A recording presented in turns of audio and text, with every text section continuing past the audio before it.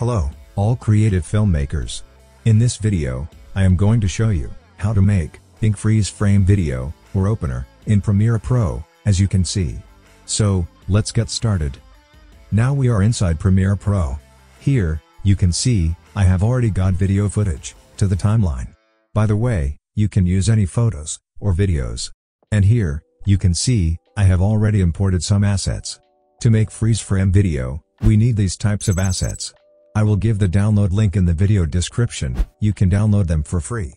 By the way, if you want ready-made freeze frame opener or intro template for Premiere Pro, you can download from Envato Market. Here, you can get very different and unique freeze frame opener, transitions, intro, freeze frame trailer, glitch freeze frame, bad VHS freeze frame, and more. Also, you can see here, urban freeze frame opener. All the templates are very unique and most attractive. I hope these will help you for making better video. I have select 5 unique freeze frame opener template. I will give the download link in the video description. And you can download them from there. So, let's go back to the tutorial. Now, move the playhead where you add the freeze frame effect. I want to add a freeze frame at this point. Now, we have to nest the video. That's why, right-click on this video. Then, select the nest. Let's give the nested sequence name. Next, we have to cut the video at this point. After that, move the second part a few seconds forward. Now, I am going to zoom the timeline. Now, move the playhead 1 frame backward. After that, right-click on this video. Let's select Add Frame Hold option to add a freeze frame. Now, as you can see here, a freeze frame is created. Let's extend the frame around 1 second and 50 frames. By the way, I have taken a sequence of 60 frames by second. Now, we have to customize this freeze frame sequence. Now, right-click on this freeze frame. Then, select Nest. Now, I'm going to rename this nested sequence name, Freeze Frame. Then, click on OK. Now, double-click on this freeze frame. And, it will open in a new sequence called Freeze Frame. Now, we have to add some effects and assets to make this unique. First of all, we have to create an adjustment layer. Then, drag and drop this adjustment layer to the timeline in Video Layer 2. Next, cut the adjustment layer at this point. Now, select this adjustment layer and move over to the Effects panel to add an effect. This is a gradient wipe effect. Now, drag and drop this gradient wipe effect to the adjustment layer. Again, we have to add an effect. This is a Venetian blinds effect. Now, drag and drop this Venetian effect to the adjustment layer. After that, we have to add an effect. This is a tin effect. Now, drag and drop this tin effect to the adjustment layer. Again, we have to add another effect. This is a sharpen effect. Now, drag and drop this sharpen effect to the adjustment layer. Now, move over to the Effect Controls panel. Here, you can see all the effects that I have already applied. Now, from the gradient wipe effect, we have to make the transition completion value around 30%. And, make the transition softness value around 30%. Next, from the Venetian blinds effect, we have to make the transition completion value around 3%.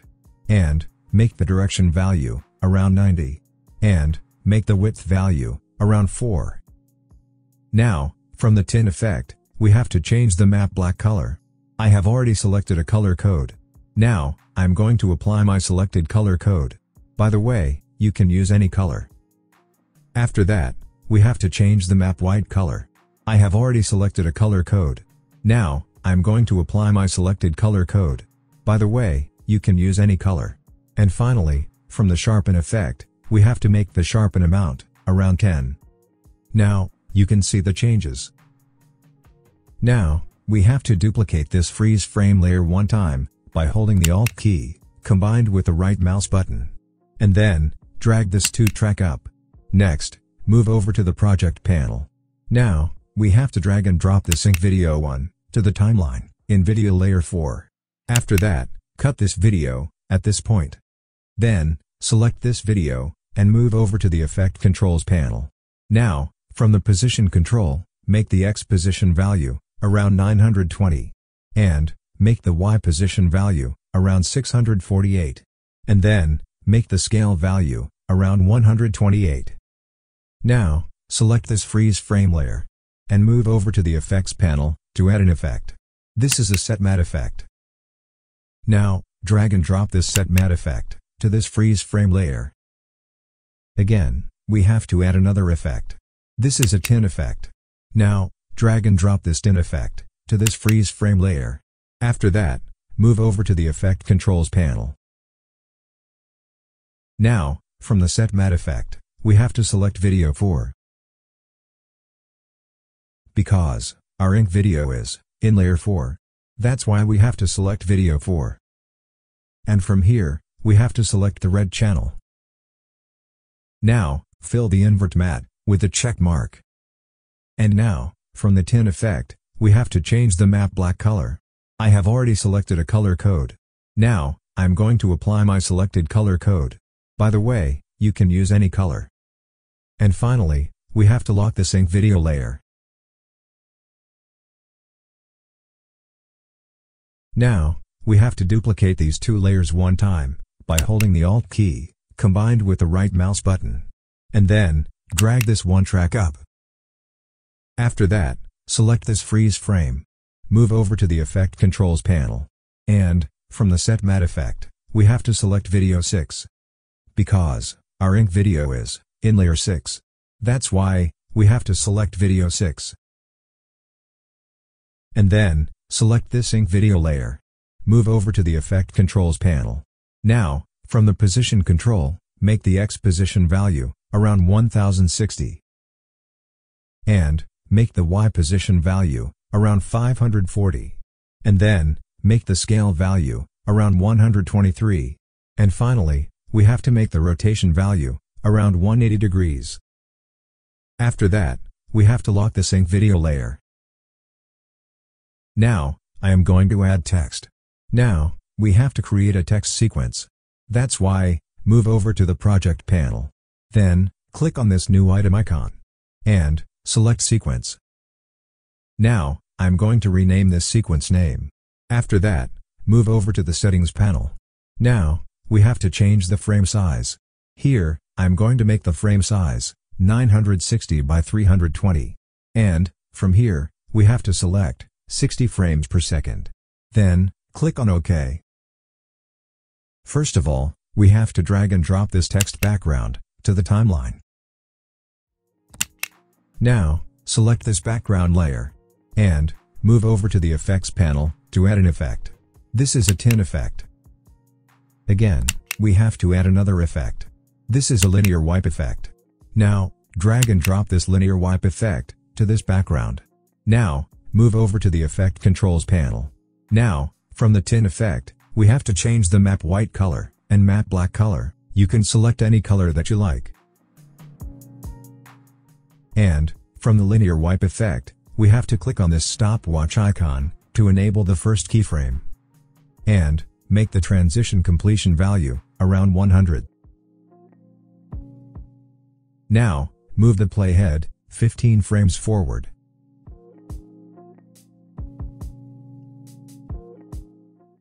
Now, click on this icon to enable the second keyframe.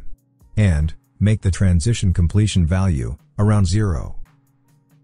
Now, right-click on this last keyframe and select Ease In. And then, right-click on this first keyframe and select Ease Out. Now, open the Graph panel and select this last keyframe.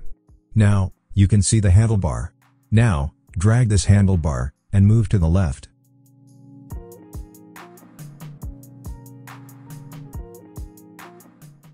And finally, make the feather value around 77. Now, I am going to add a text. That's why, move over to the Essential Graphics panel. Now, right-click on this icon. Then, select Text. After that, type here anything that you like. I am typing here, Ink Freeze Frame. Then, from here, you can select any font that you like. And then, resize and reposition the text. Also, you can change the color from here. Now, select this background layer and move over to the Effect Controls panel. Now, we have to copy this linear wipe effect. After that, select the text layer and move over to the Effect Controls panel. Then here, paste the copied linear wipe effect. Now, we have to make the wipe angle value around -90 and make the feather value around 50. Now we are done. Let's move over to the project panel. Now, drag and drop this text sequence to the timeline. Now, you can see the text. After that, cut the text layer at this point. Now, we have to resize and reposition the text. That's why, select the text layer and move over to the Effect Controls panel. Now, we have to make the X position value around 1414. And then, make the Y position value around 810. And finally, we have to make the scale value around 120. Now, you can see the text at this position. Let's move over to the project panel. And now, drag and drop this scratch overlay video to the timeline. Then, select this scratch overlay video and move over to the Effect Controls panel. Now, from the blending mode, we have to select normal to screen and make the opacity value around 50%. After that, cut the scratch overlay video at this point. Again, move over to the project panel. And now, drag and drop this smoke overlay video to the timeline. After that, cut the smoke overlay video at this point. Then, select this smoke overlay video and move over to the Effect Controls panel. Now, from the blending mode, we have to select normal to screen. Again, move over to the project panel. And now, drag and drop this particle overlay video to the timeline. After that, cut the particle overlay video at this point. Then, select this particle overlay video and move over to the Effect Controls panel. Now, from the blending mode, we have to select normal to screen. Let's move over to the project panel. And now, drag and drop this Scratch PNG overlay to the timeline. After that, cut the Scratch PNG overlay at this point. Then, select this Scratch PNG overlay and move over to the Effect Controls panel. Now, we have to make the opacity value around 25%. And then, from the blending mode, we have to select normal to screen. Now, we have to add animation to the full freeze frame sequence. That's why, move over to the project panel. Now, we have to drag and drop this adjustment layer into the timeline. With this adjustment layer, we can animate the full freeze frame sequence. Now, cut this adjustment layer at this point. Next, select the adjustment layer and move over to the Effects panel to add an effect. This is a transform effect. Now, drag and drop this transform effect to the adjustment layer. Next, move over to the Effect Controls panel. First of all, move the playhead to the beginning of the adjustment layer. Then, click on this stopwatch icon of the scale to enable the first keyframe. Now, we have to move the playhead 30 frames forward.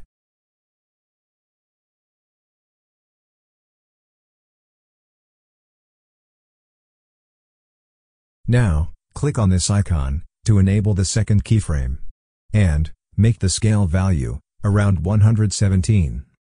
After that, right-click on this last keyframe and select Ease In. Then, right-click on this first keyframe and select Ease Out. Again, move the playhead a few seconds forward.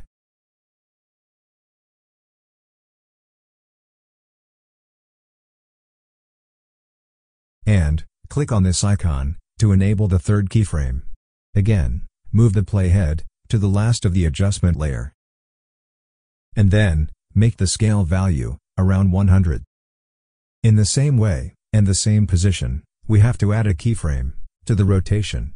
Move the playhead to the beginning of the adjustment layer. Then, click on this stopwatch icon of the scale to enable the first keyframe. Now, we have to move the playhead 30 frames forward and make the rotation value around 5. Again, move the playhead a few seconds forward and click on this icon to enable the third keyframe. Again, move the playhead to the last of the adjustment layer and then make the rotation value around 0. Now we are done. Next, move over to the project panel. Now, drag and drop this flare overlay video to the timeline. Now, cut the flare overlay video at this point. After that, select this overlay and move over to the Effect Controls panel. Now, from the blending mode, we have to select normal to screen. Then, make the opacity value around 90%. Now we are done. In this way, you can customize the freeze frame. Let's go back to the main sequence. Now, we have to add a light leak transition overlay.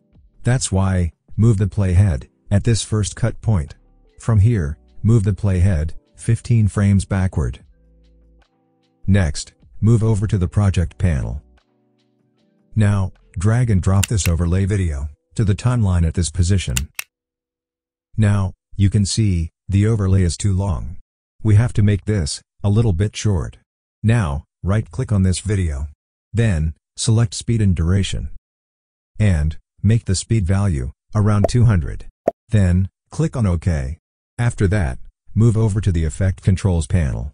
And now, from the blending mode, we have to select Normal to Screen.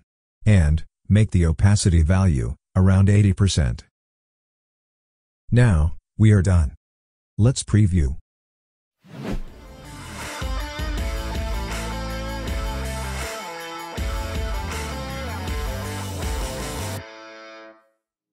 In this way, you can make freeze frame video in Premiere Pro. I hope you enjoyed the video. If you did, like the video and leave a comment.